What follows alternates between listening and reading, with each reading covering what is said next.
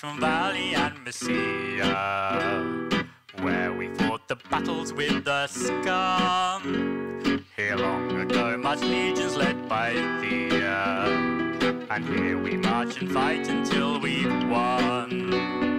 Here we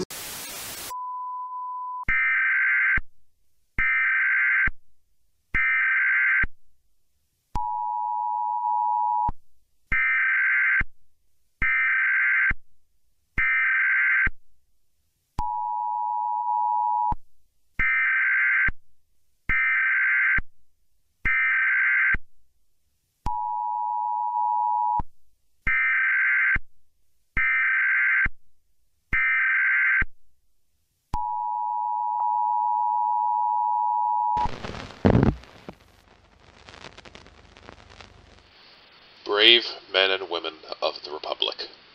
As Consul and Commander of the Republic's military, it is my duty to the citizens of the Republic to report that renewed hostile action against our Republic's ships on the high seas and in the Gulf of Westgate have today required me to order the military forces of the Republic to take action and reply.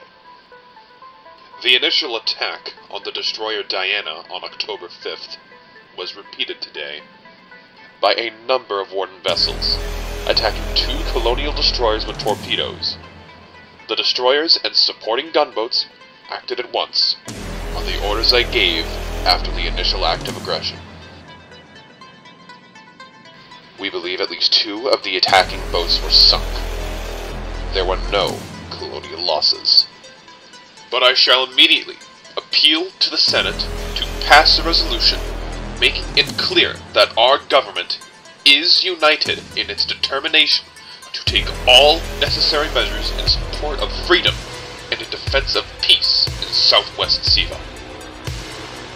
Aujourd'hui, grâce à nos nouveaux avancements technologiques, nous avons lancé une nouvelle attaque sur la menace coloniale.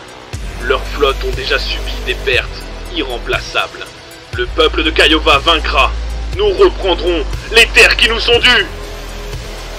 It is a solemn responsibility to have to order even limited military action by forces whose overall strength is as vast and as relentless as those of the Republic.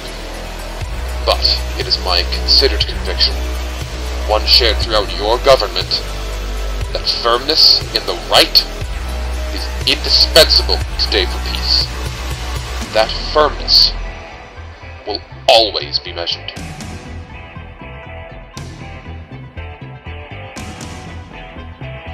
Its mission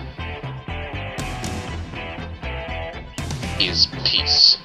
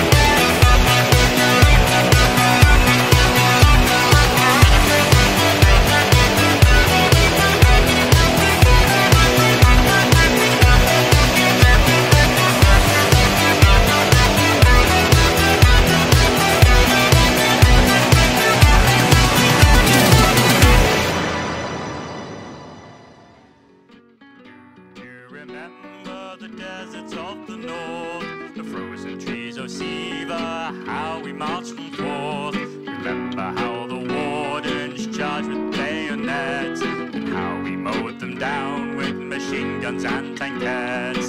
Do you remember the howling frozen winds, the freezing dying wardens, their families and their kids? Remember